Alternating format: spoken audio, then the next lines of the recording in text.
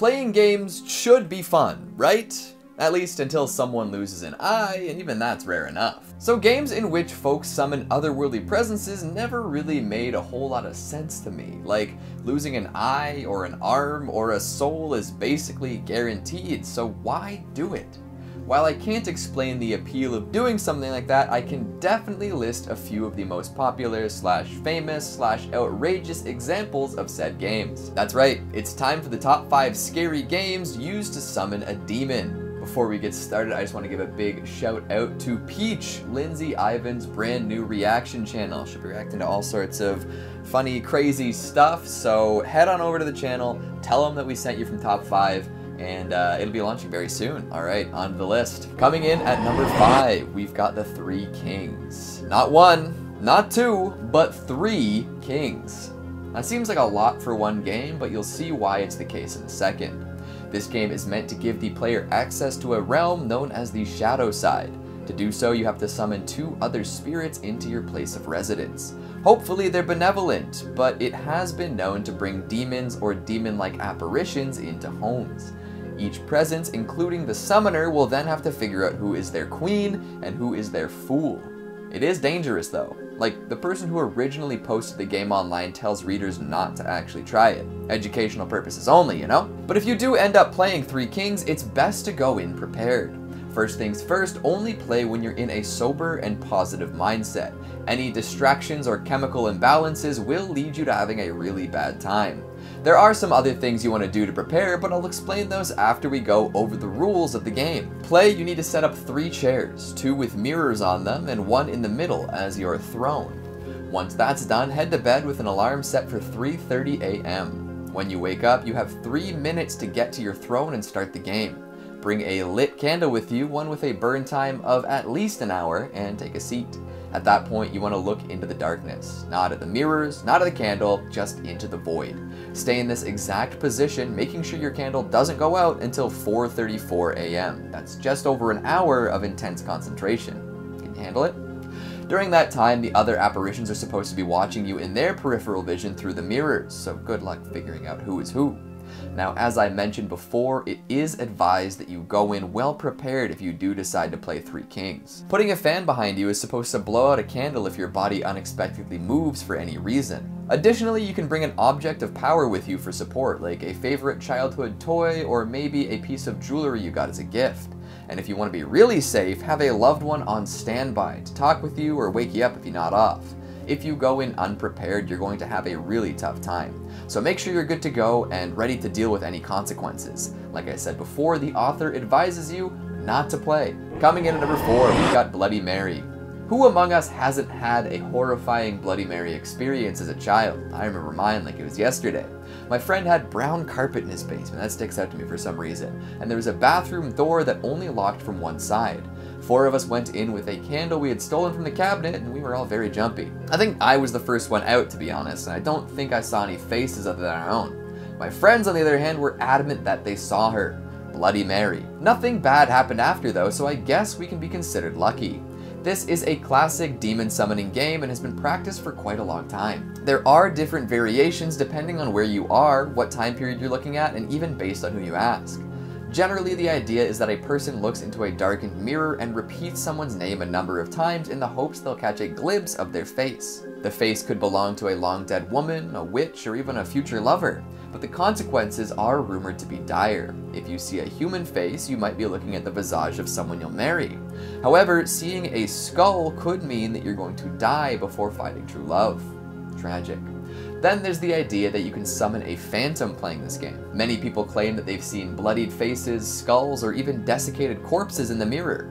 These apparitions are said to do many things, from screaming at participants, to scratching their eyes out, to strangling them, or even draining all their blood from their bodies. Like 3 Kings, this game relies on the use of a mirror in a dark room with limited candlelight. I'm not saying these apparitions are just people's eyes playing tricks on them, but they might be people's eyes playing tricks on them. So if you go into the game thinking you're going to see something spooky in the dark, you might just see something spooky in the dark, you know? But I'll let you all decide for yourselves whether or not it's worth it to try this. Maybe start with just looking at your own face in a mirror in the dark for a bit, and then see if you want to start some ritual chanting. Coming in at number 3, we've got the Midnight Game. More so than the first two games we've discussed today, this one is all about summoning a dangerous entity into your home. Get ready, because the midnight game is freaky. Apparently, it was once a pagan ritual used to punish people who broke the law. Consider that before playing. Would you willingly put yourself in a dangerous punishment situation for no reason? Supposedly, it was just meant to scare folks, but there were some cases in which people were really hurt. Some say there is a chance of death, too. To play the midnight game, you've got to stay up until, you guessed it, midnight. Once the clock strikes 12, write your entire name on a piece of paper and mark it with a drop of your blood. Shut off all the lights, head to the front door, and put the piece of paper in front of it. After that, you're going to light a candle and place it atop the paper. Take a deep breath and knock 22 times on the door. Why 22? Who knows? Just follow the ritual. After the 22nd knock, blow out the candle and open your door. That's how you invite the Midnight Man into your home. So now you've done it, there's no going back. Aren't you glad there's so many steps to get to that point? Once the Midnight Man is in, you're going to want to relight your candle, which means the game is afoot. Your job now is to walk around the house, keeping the candle burning until 3:33 a.m. To do this, you've got to avoid the Midnight Man at all costs. Your candle will go out every once in a while, even if you think you're doing a good job of protecting the flame. If this happens, that means the Midnight Man is nearby. Relight your candle within 10 seconds or you're pooched. If you can relight it during that time frame, the game will continue, but if you fail, you've got to surround yourself with a circle of salt and wait out the rest of the game. If you can't get to the salt in time, the Midnight Man will make you hallucinate your greatest fear until 3:33. So if you want to win, keep moving, keep that candle lit, and make it to that time. Then you can just play Three Kings right after. Just have it set up in the basement. Coming in at number 2, we've got the closet game. Here's another one where you just straight up summon a demon. If you like your closets unhaunted and unpossessed though, maybe don't do it. To play, you're supposed to shut yourself in a closet that's totally dark, hold up an unlit match, and say, "Show me the light or leave me in darkness." Wait a few moments, and if there are demons present, you will hear whispering behind you. You might even feel an unearthly presence. If you can hear the whispers and feel the presence, it's time to light your match. You gotta do it quick, because if you don't light it fast enough, the demon will grab you by the ankles and drag you into the darkness. And don't look behind you either. If done correctly, the whispers will disappear. At this point, it's safe to exit, but make sure you're still holding onto the match when you do so.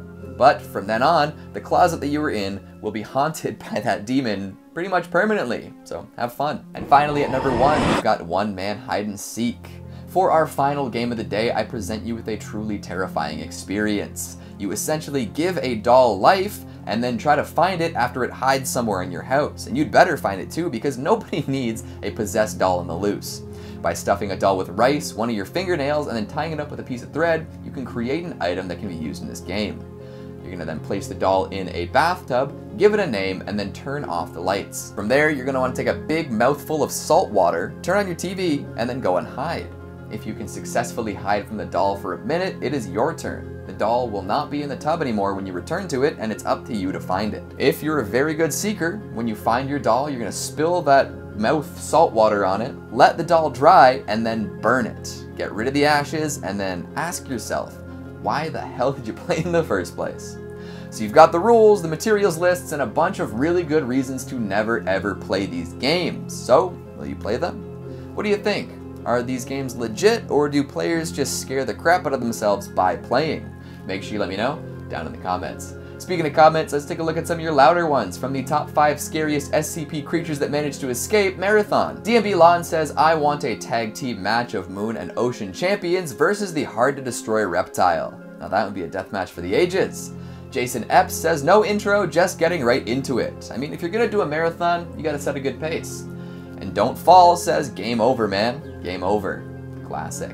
And that's all the time we have for today. I'm going to play each and every one of the games we talked about today just to see what happens. Make sure you check out Peach. Thanks for watching, and I'll see you next time. But if you do end up playing the Three Kings, no. Putting a fan behind you is supposed to blow out any, nope. Additionally, you can bring an object of power with you as a support, nope. I think I was the first one out, to be honest, and no. Take a deep breath, knock 22 times, nope.